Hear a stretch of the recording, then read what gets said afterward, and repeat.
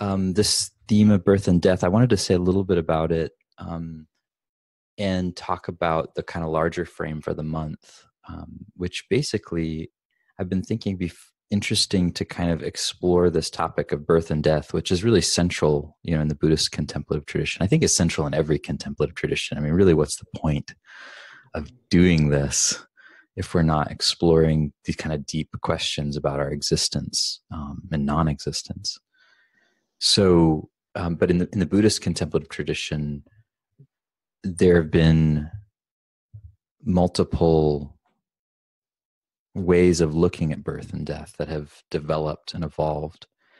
And what I'd like to do over the month is kind of almost retrace the evolution of Buddhism and its exploration of birth and death, which are also different perspectives on birth and death, different ways of working with it and understanding it.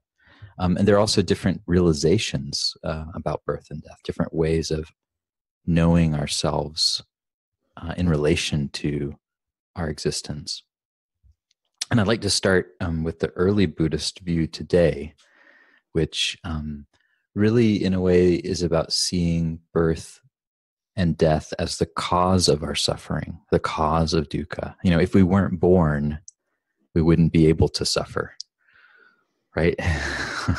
Presumably. I don't know what it would be like to not be born, but presumably it's not like this. And there's that early story of the Buddha and how he got into practice and what kind of drove him to become a contemplative. And that was that he saw birth and death. He saw old age and he saw sickness. He saw like the human condition, basically, and more clearly than he'd seen before. He'd been kind of protected. He had like helicopter parents or something that were like protecting him from the world. And then he saw the world and he said, oh shit, this also applies to me.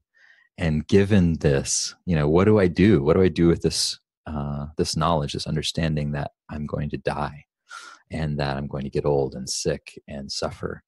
And so the early Buddhist response to that, which was a response to figuring out also how do we escape this ceaseless round of rebirth too, because it wasn't just like I'm going to be born and die and that's it and this sucks. It's like I'm going to be born and die forever, because that was also the metaphysics of the time in India, is that reincarnation, something is reborn, something is born, something dies, and something is reborn.